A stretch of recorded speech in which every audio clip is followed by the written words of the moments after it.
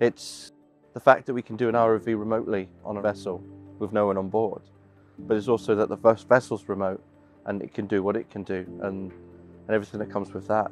It's new tech, it's new equipment, it's exciting.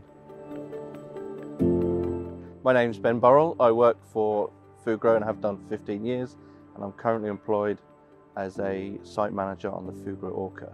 So I finished my apprenticeship as a mechanical technician at a gas terminal in the UK, and I sent my CV to Fugro in Aberdeen, and they asked if I wanted to become an ROV pilot, and that's the first point was what I found out what an ROV pilot was, or what an ROV was at all, and I've been there ever since.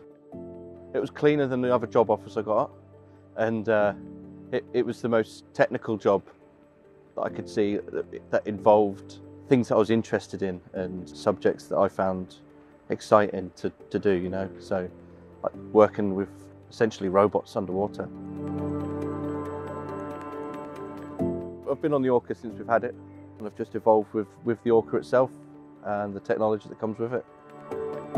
For me, it's all the technical side of things, so that's why for the site manager team, we look after the maintenance, mainly of the vessel, and the fault finding that comes with that.